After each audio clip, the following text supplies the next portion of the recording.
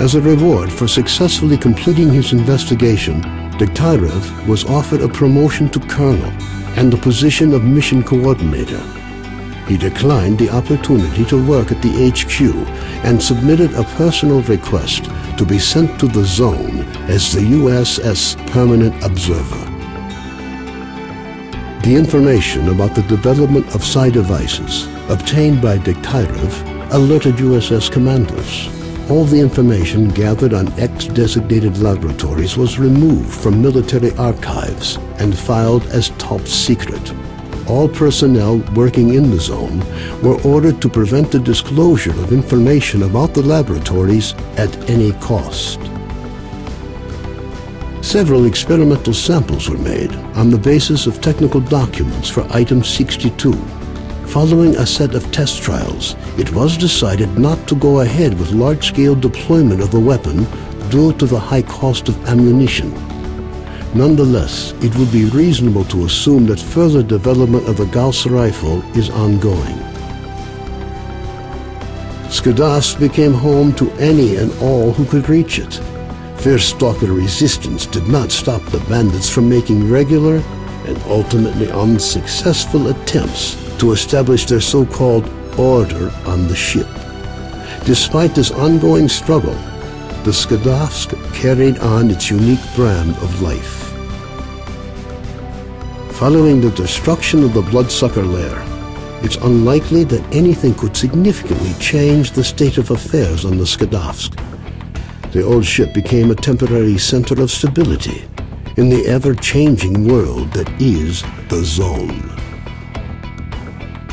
A fragile balance was reached between freedom and duty squads at Yanov Station. Tired of the endless struggle, fighters of both factions started leaving their squads and joining the Free Stalkers. The scientific expedition, organized by Professors Herman and Ozersky, was a success. The data they collected facilitated the development of groundbreaking medicine and technology, which prompted the Ministry of Education to allocate additional funding for researching the Zone. Gary's stories about the Army's fate scared stalkers away from Pripyat.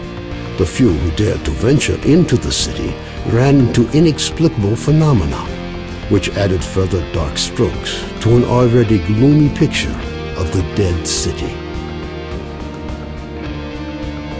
The legend of the Oasis stopped being a legend. The identity of those who managed to find the way to the secret anomaly became an increasingly regular topic of conversation among stalkers.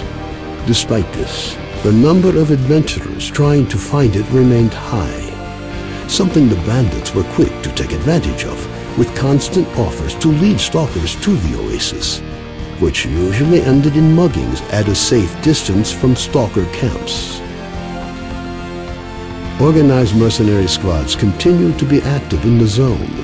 Their interest in the secret laboratories is becoming increasingly difficult for USS operatives to ignore. Attempts to establish the identity of the client who hired the mercenaries proved unsuccessful. The area around Yanov Station continues to attract growing numbers of stalkers.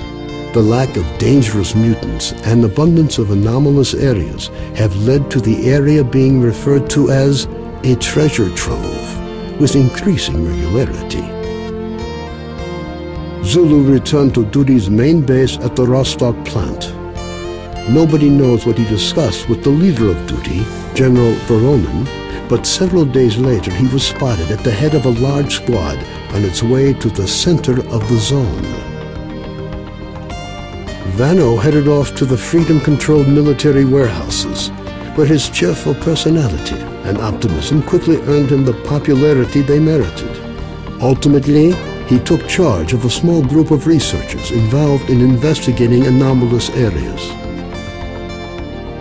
A new group appeared in the Zone. They are well-trained, but their objectives are not known. Rumors say they used to be monolith fighters. Their leader is known as Strider. Senior Lieutenant Sokolov continued to take part in flying missions over the Zone. During one such recon flight over Limansk, His aircraft was shot down by mercenaries. 2 weeks later, he was picked up by a patrol near the cordon. Within a month of his rescue, Sokolov had left the Air Force, joining a civil airline instead. A group of stalkers was forced to seek shelter on Noah's old barge during a particularly powerful emission. When the barge was attacked by a horde of snorks afterwards, stalkers were forced to concede that the barge was as good a defense against mutants as anything they'd seen. Even more astonishing was a litter of pseudo-dog puppies that Noah himself led into battle against the snorks. Having found out about his friend's fates, Carton gave up dreams of a stalker career. Having overcome his alcoholism, he moved to Yanov, where he partnered up with Nitro to set up a full-service repair shop. Both technicians gladly devote all their spare time to building a vehicle that could operate in the zone. S.T.A.L.K.E.R passed on the information he obtained on his trip to the Chernobyl NPP to the USS commanders. This prompted the government to create